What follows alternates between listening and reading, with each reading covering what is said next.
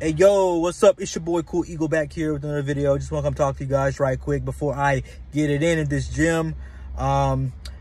Working out is what I do to find zen, and I hope y'all find zen and just whatever you do, whether it be talking about Eagles, football, sports in general, you know, Minecraft, video games, whatever, man. Find zen in that. But something dawned on me, and I just wanted to discuss it before I get in here.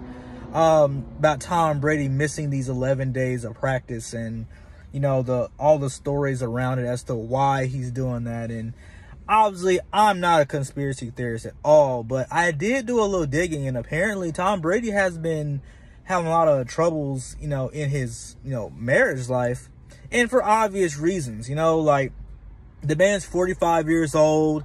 He's still playing a game where, you know, most people stay at least like 12, 15 years in this league and they retire, you know, especially for quarterbacks because of all the rules that protect them and whatnot.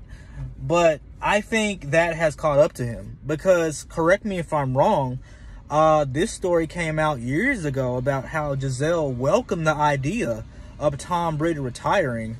And I think this is, again, I think this was about a few years ago.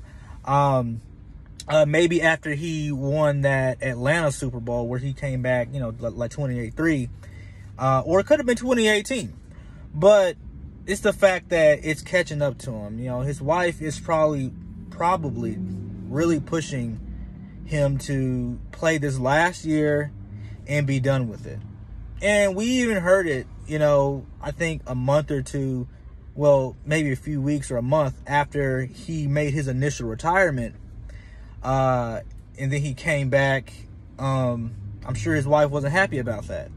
I'm sure that he had to probably have like multiple, and again, a lot of y'all who are in relationships can relate to this. You know, like when your woman's not happy, it's going to be a multitude of conversations, just depending on how strong y'all's relationship with each other is.